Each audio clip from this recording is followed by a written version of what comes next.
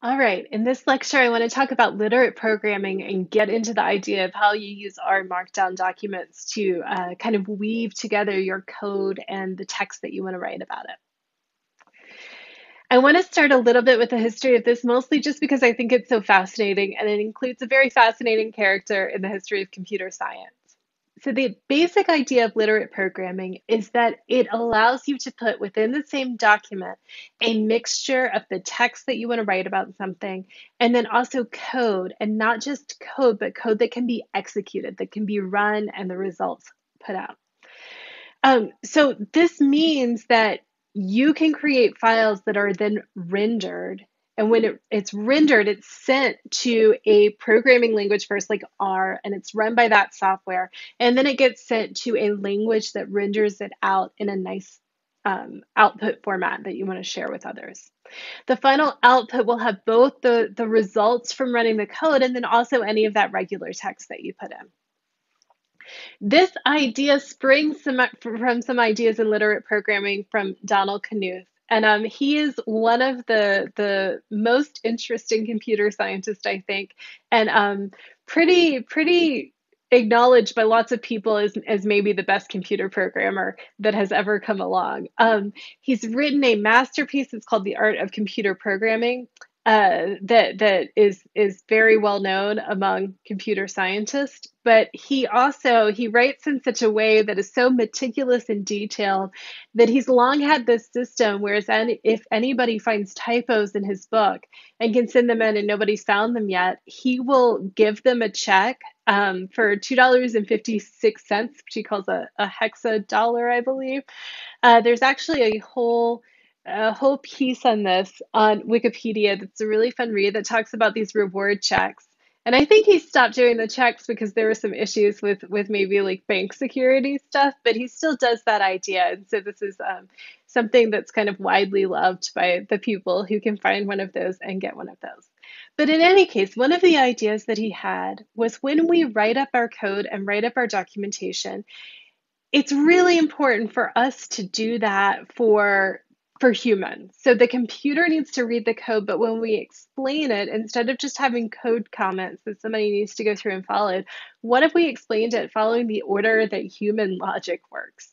So he created this web system that lets you go through and you use it more for compiled languages. So it's places where you've actually got kind of a whole compact, discrete program that you're creating in one batch rather than something interactive like we work with R a lot. But it allows you to actually put in all the explanation of what you were doing throughout that program, and it would write it out in a way where you can kind of follow it along. And it's almost like a choose your adventure book where you read through and you read one function and there's all this explanation. And if it's using a sub function, then it has like go to page such and such if you want to see exactly what we're doing here and exactly the algorithm we put in for this piece. So I think that was just this really wonderful idea that if we want to write good, solid code, we need to make sure that we are communicating what we're doing in that code, both to the computer through the code, but then to ourselves and to other humans through the way that we document it. The knitter package and these R Markdown documents, that very much springs from the spirit of that, even though some of the details are a little bit different and the way it works is a little bit different. So the knitter package can be used for this idea in R. And what you do is we'll start with a document called an RMD document, an R Markdown. These will all have an RMD extension. And I've pulled this graphic, by the way, from the R Markdown cheat sheet, which is a very helpful resource as you're learning this. You can write up all of your text, but then you can also put your code in these very special places that you kind of mark off so that the computer can identify those spaces. When you render, it'll do two passes of that document. The first pass, it will just look for those code areas, those code chunks, and it will send those to R. R will run them, and then we'll send back the output from that, and that ends up replacing where the code was in that report. Then the second time, the second pass it does through, it sends it to one of these engines that can render it into the final format, one of the ones that takes a markup language and transforms that into the format that is going to look nice for somebody. So I've got the steps that we do for doing that, but I'm going to move into RStudio to show you how to do it, but you have this here if you want to kind of take notes as we go along. So I'm going to go in, I'm working in the project that we created earlier. But the first thing you need to do is open a new R Markdown file. So in new, I actually did it from this little thing, but there's also a menu that does new. You can choose to open one of these documents. We'll leave it as HTML for right now. Later in the class, we'll talk some about how to make things into PDF, but you could try making it into Word at some point if you want to as well. So we'll put in example of R Markdown, maybe for our title. And then if you want, you can put in your name as the author. And then when we do OK, it will open a file for us. Now, this is something really clever that's set up in RStudio with these new files. Instead of just opening a blank file for you, because really these are just saved as a special type of plain text file. It's nothing super fancy in the format that's underneath it. But instead of just opening up a blank file for you, it will open up a template. It will open up an example one that you can then change, and you can take out parts and replace it with your own stuff. But it gives you that chance to kind of like remember how all the pieces work. So once you do it, once you open it, you'll want to save this somewhere. I'll just do this as example or markdown. You'll see that you get that saved as an RMD, and then once we start rendering it, you'll see another file with the same name, but that's got the output format. So HTML, for example, if we're rendering to HTML, or .doc if we're rendering to Word. So inside this template document, we can actually just try to run, and it should work. So we can do that first, and then we'll go back and look at the pieces and how some of the pieces are going. So to run all of these, you go up to this knit. It's called knitting it to render it into the output. So we'll knit that, and it'll take just a second, and it should open up for you a file. So this is the rendered version of that template example file. Let's go back now and look at how some of that's working. So I think first we can look up here. We've got the title and the author's name and then the date. Those are all elements that go in a special top spot up here called the YAML. This gets automatically put in when you specified the title, when you open the file and you specified your name. You could change it. So I don't know, we could do like maybe one example. You can certainly change this text, but be very careful about changing any of the kind of formatting up here. It follows very close rules in terms of having to have these different keywords and then a colon and where the line breaks are and some things like that. So I try not to mess with that too much when I'm teaching people how to do this. Later, it turns out you can put a bunch of stuff in there to really customize your output. But for right now, try to treat that part a little bit gingerly. You can see the dates in here too. It used that based on my computer system, the system date, but if you ever need to, you can change that date, or you could take this whole line out and just not have a date show. Then the other part is giving the instructions for what type of output to go to. So we specified that we wanted HTML output, so we're doing that. Once we get down here, let's look first at some of just the plain text and see how that's working. So we've got some text along here. You can see we've got paragraphs. We've got some of the special formatting. So here, these carets are indicating a link. And then right here, we've got those double asterisks that are showing that that should show up in bold. So in the actual text itself, it's got those little markers that say how to format things. We've got some subsections here, like we've got one on R Markdown, and we've got one on including plots. And then we've also got this formatting down here with the backticks. That's going to make it look like computer code. So it's going to be in that kind of like typewriter type font that looks like you've written it in code. So let's render this again and take a look again at how those elements of just the Markdown text itself are showing up. Not looking at the code that's running yet, but just looking at those parts of the text. All right, so if we knit it, we can see that the title changed because we made that change in the YAML. And then we can see those two sections that were marked off with the hashes. Here's the link that we have with those little carets around it. There's the text in bold. And then let's see, down here, you can see what it looks like when you do those backticks to make something look kind of like it's computer code if you want to type out a package name or a function name or something like that. All right, so those are the elements of the text itself. Next, let's look at the places where we're putting our code in. All right, so these are called code chunks, and they look kind of like this. These are places, they are all are going to start with something that looks like that. So it's 3 backticks and then in curly brackets, the letter R in lowercase. That's the indicator that you're starting an area where the computer should realize that it's code that it needs to send to R and then get the results back. Once you're done with the code, to close off that code chunk, you've got 3 backticks all by themselves.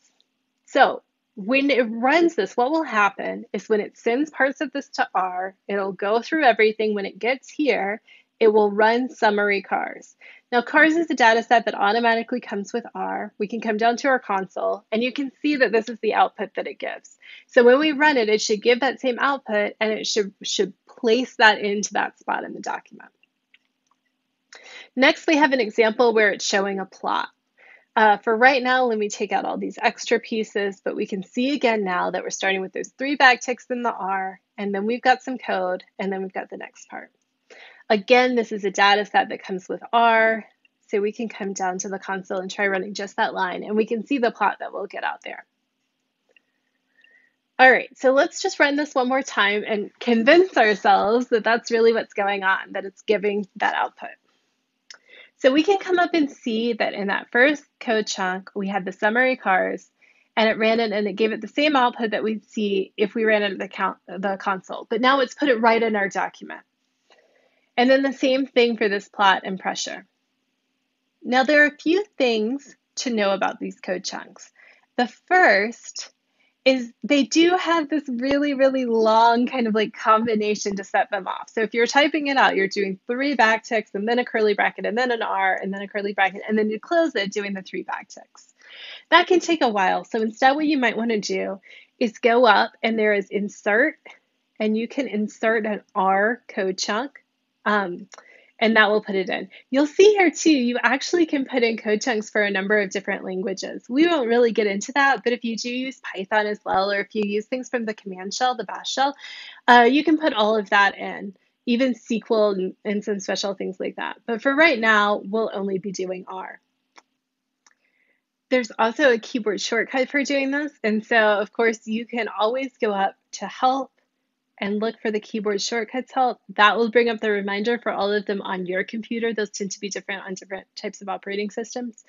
And so we can go through, and it's right here in the source editor, the insert chunk. So for my computer, it would be Option and then I believe Command and then I. And so that will allow you to quickly add these in. So again, anytime you want to add in some code, you can come in here. So we could print out the numbers 1 to 10 right here if we wanted to. Or we could, let's see, we could load the Faraway package if that's the package you have installed, and then do your World Cup data. And then we could do a summary of that. All right, so let's try knitting those pieces. All right, so you should be able to see now that those extra parts that we added, it again has the code and then it's printing out. And again, here it has the code and then it's printing out the results, just like if we had run it at the console. But now it's putting in this document where we can add in text and explanation and all of that as well. Now there are some other things you can add in for these code chunks. You can add some different options, and you can also give them each names. So we might want to go through and name this one cars, maybe. Maybe we want to name this one as low data. And maybe we want to name this one as 1 to 10. So you should use the same rules that you use for our object names in the names that you give to these chunks. You don't have to include names for any of them. You saw that everything was running fine without us having those. But these are nice because if you do have error in some of your code some places, these will help you find it. You'll get an error message when you run the whole thing that says, like, you had an error in the chunk that's named 1 to 10 or named load data. And that lets you quickly go back and diagnose it. Later, we'll look a little bit at being able to add in references, so saying like figure 1, and those use these names as well. So it's not a bad thing to get in the habit of creating these names.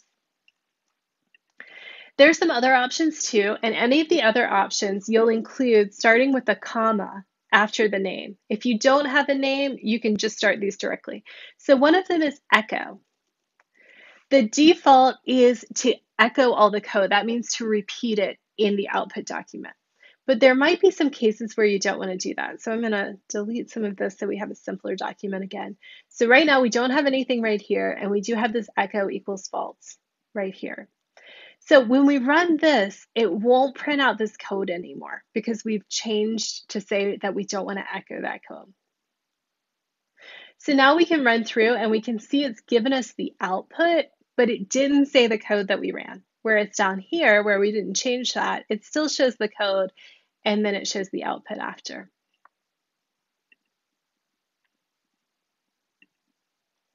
Another thing that you can do is you can set what are called global options. These will translate down to all of the other code chunks that you have, and it will serve as the default for all of those. So for example, we could come up here and we could change this default for echo to be false. Now for both of these code chunks, it will be false, so it won't print out the code chunk, and we can kind of confirm that. So you'll see now it doesn't put any of the code to start. This can be really nice because what you might want to do is while you're working on a report, have this set to true so all the code's printed out and you can check that.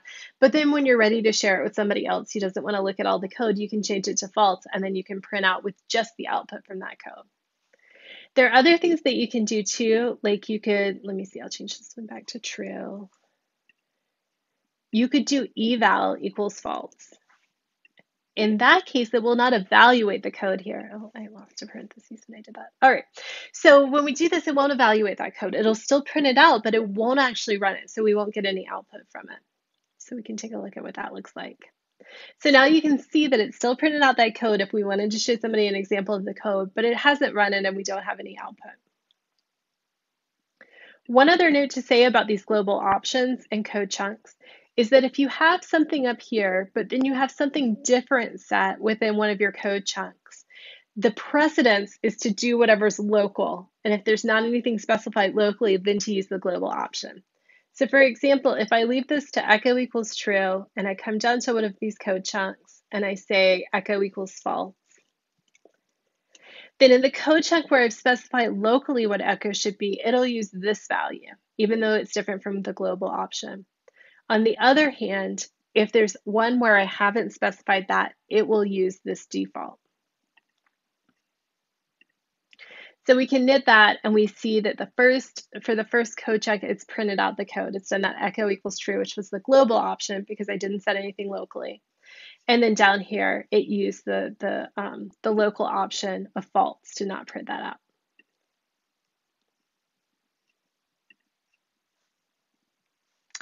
All right, so going through these slides, it's really a lot of what I just talked about. The first thing is to remember that we've got these markers that set off first, that we're at the start of some code that should be evaluated and sent to R, and then these 3 backticks to indicate that we're done, that we've gotten to the end. Next, you'll start each of these with R, but then you have room for putting in a name for the chunk. These names need to be unique across the document. You can't have the same name in 2 different chunks or you'll get an error. And then also, as a note, any of the chunks that you don't name, knitr will actually number. So later it'll refer to it by number in error messages or things like that. So you can go back and kind of try to count through your code chunks to identify the error as well. But again, I think it is helpful to have names. These are just some notes. You don't have to name every chunk, but these are some of the advantages in terms of finding errors and then later being able to use them as a reference. We talked about code chunk options. We talked about echo and eval. There are a number of others. Some of the ones that I find myself using pretty frequently are messages and warnings, which you can set to true or false, depending on whether or not you want to print out messages and warnings. And then include, if that's false, it will run the code, but it will print out neither the code nor the results. It'll just run it. So you kind of have that in your session if you need it later. You can also specify how you want to print out the results. So all the earlier ones I was showing either take true or false. These are ones that take other values. So results specifies how you want to print that out. Do you want to hide the code or do you want to print the results? You can specify the dimensions of a figure with things like fig width and fig height. Again, all of these you'll kind of string just like you would arguments, the formal argument and then the value as you're doing a call in an R function. So you can put those values, and then if you want to put more than one, you'll separate them with a comma. And that all happens inside those curly brackets, but after the R piece. Again, just to note that you can set global functions, but when you set those kind of like global options, global preferences for the code chunks, if you have something different within the local code chunk, then the local will take precedence over the global.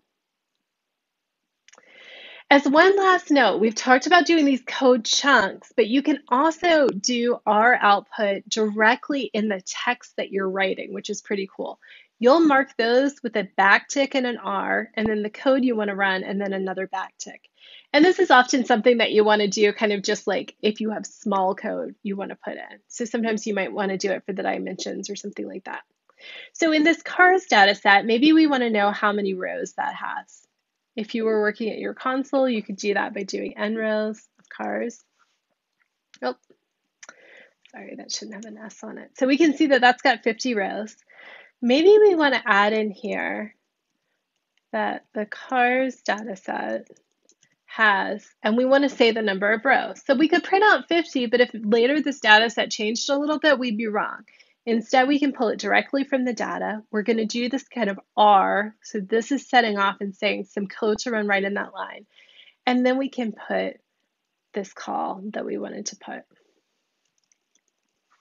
All right, so what will happen is R will evaluate this and replace this with 50 when it runs through. So let's try doing that. And you can see right here, it's gone through and it specified that, and it ran it and replaced it with the value that we got when we checked at the console. So that's all I'm going to talk about right now for our Markdown, but I strongly encourage you at this stage to take a break and play around with everything I was just showing, because most people, once they go around and try this out a little bit, very quickly get the hang of it. And that will help you to kind of process the pieces that come in the next video lectures.